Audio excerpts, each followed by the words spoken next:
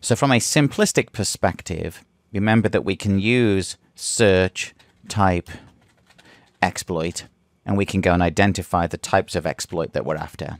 Once we've chose that exploit, then all the exploits are connected using use command. So use exploit is the folder. And then, of course, we choose our operating system at this point. So it's either going to be Windows, Linux, or something else. So I'm going to type Windows. And then we choose the types that are available. I'm going to use my SMB. And then we'll use the standard one we've used a few times here, which is psexec. So the psexec one is the standard one that I want to utilize just for this. Now, the default payload that gets set is the Windows Meterpreter reverse TCP. For the majority of what you want to do, that might be the best one to utilize, which just returns a Meterpreter shell. The other option would be to use some other type of shell. But first off, let's look at the options that are available to us. It's important to understand these options because these will be different depending on the types of exploit and payload that we utilize. Now, for example, you can see the exploit module here, which is psexec, and you can see it's got an rhosts, which is going to be the value that we're going to connect to, so the IP address or the subnet. Then we have the port, which is going to be the SMB service port. We also have a username, password, a domain, and a share if that's being utilized, and then of course any of the service descriptions, etc.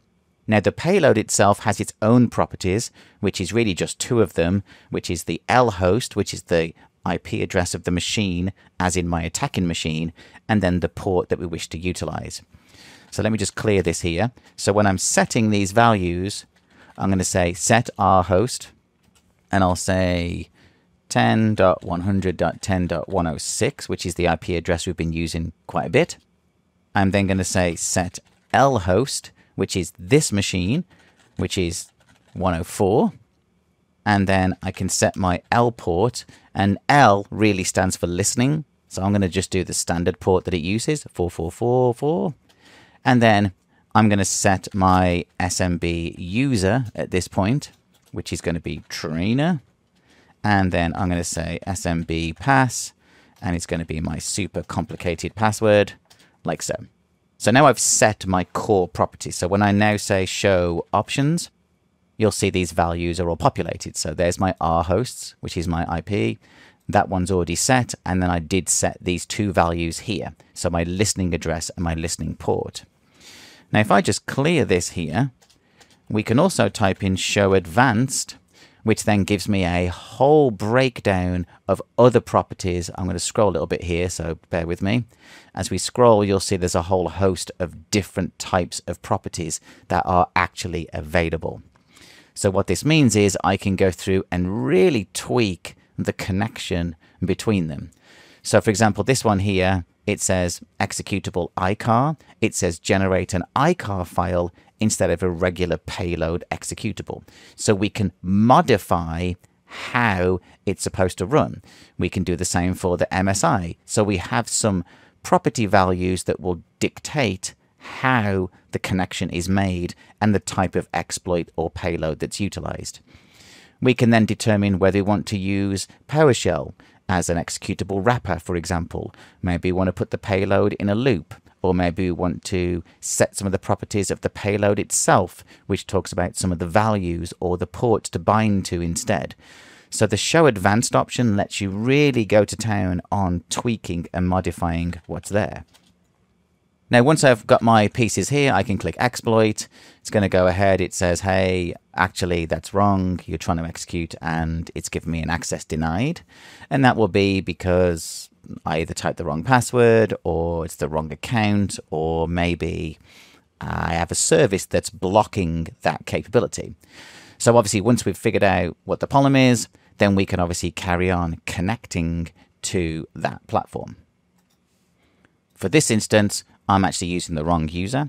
So I'm going to say set SMB user, and I'll say administrator, like so. And then we'll run the exploit again. Let me just get rid of all these.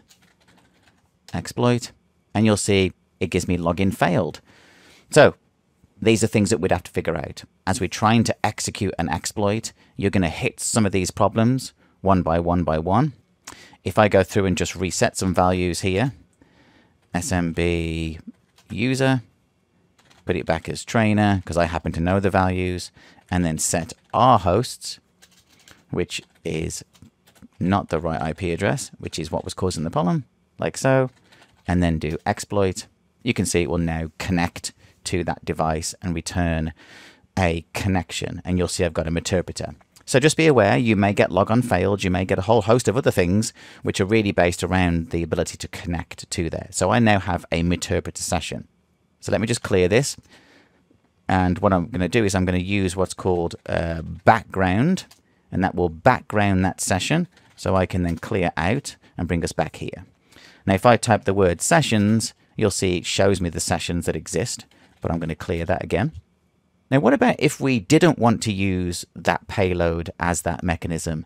Maybe we wanted to use a different type of connection. Instead of a Meterpreter shell, maybe we wanted to set the payload to be Windows, shell, and just a reverse TCP.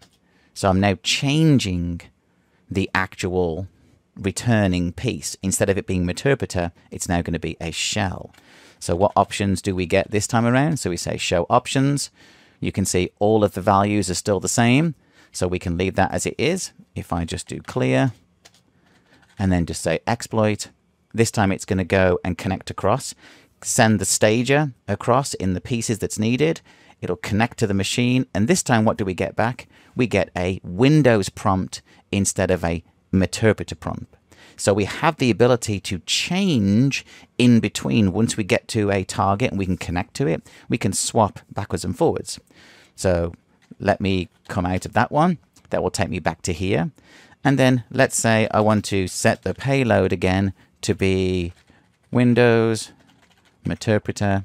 And this time, when we did the reverse, maybe I don't want to use TCP. I want to use HTTPS.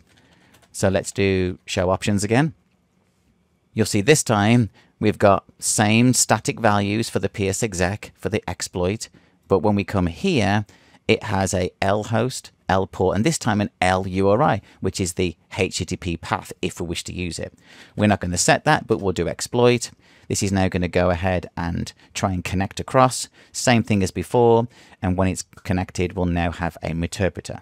I'm going to choose background, choose sessions, and you'll see that we now have 2 sessions available to us. So as we're configuring an exploit and a payload, it's important to understand what the exploit is that we use to get onto the machine, and then determine whether we need to use multiple payloads or single payloads to be able to transfer whatever information it is that we need from those other machines.